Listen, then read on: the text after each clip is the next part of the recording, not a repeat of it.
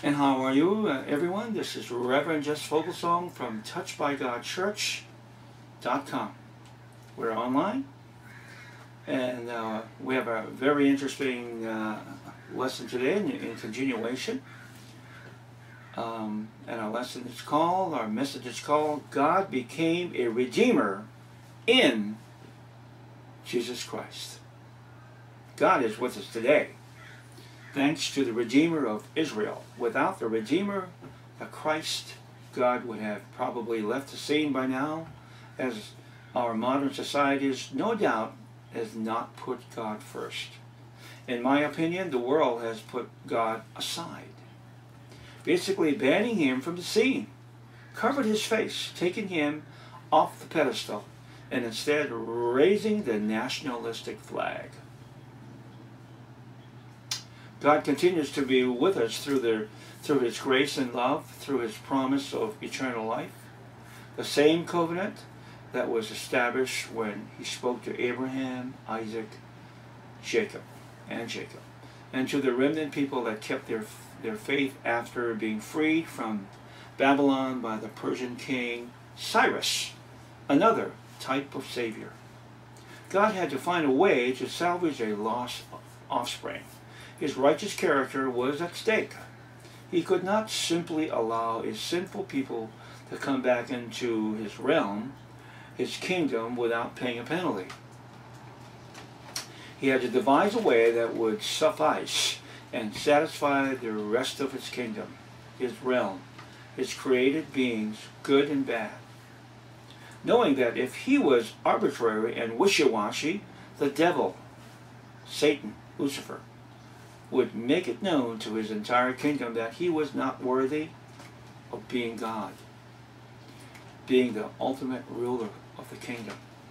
Therefore, he devised the only way that would suffice. He would intercede himself into the human stream and become a man. He would illustrate this plan within the life of and history of the Israelites. The story of the Jewish nation would become an example, an illustration of the future Redeemer. All of Israel would be within one man, representative of mankind, Redeemer of a lost mankind, the Christ, the Son of God. After the remnant of Israel rebuilt the temple in Jerusalem, they soon came under the rule of Rome. And as the years passed, again, the elite of the Jewish echelon began to put God second. Although the rituals and the ceremonies were kept, they became self-righteous and corrupt. God decided, yes, it was time to intercede in the stream of human life.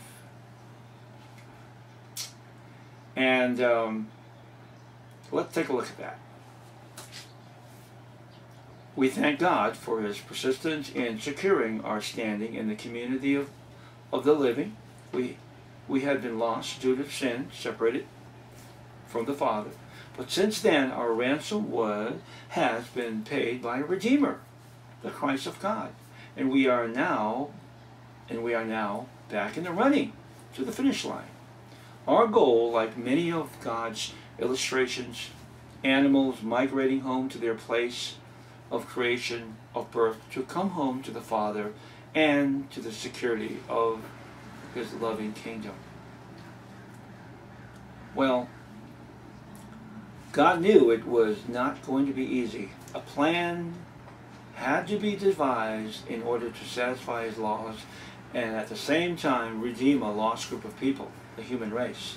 He decided to come to earth and blend in with humans. He chose a group of people in the middle of a desert and gave them rules to follow. And one day, after thousands of years of showing and illustrating his ways and character, He chose one couple and announced to them through His trusted archangel, Gabriel, that an infant would be born out of an immaculate conception.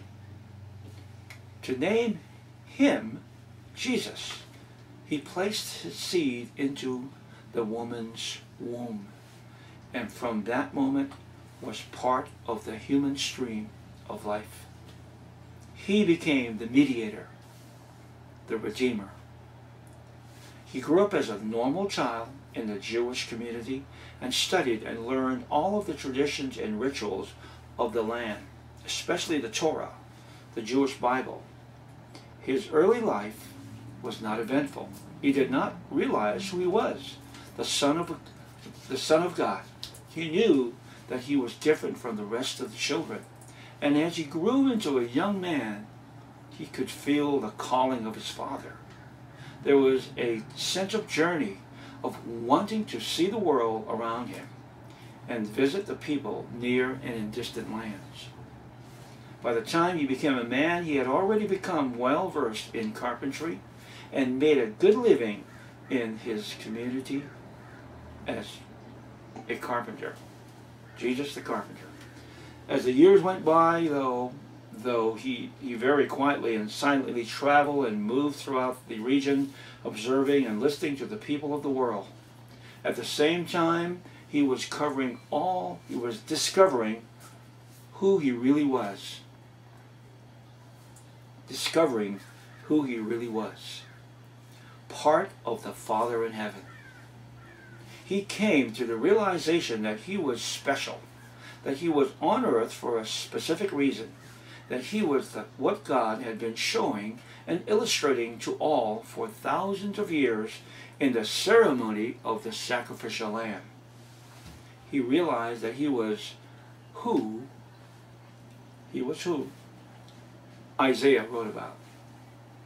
He was the true sacrificial lamb, a servant of the Father and to mankind.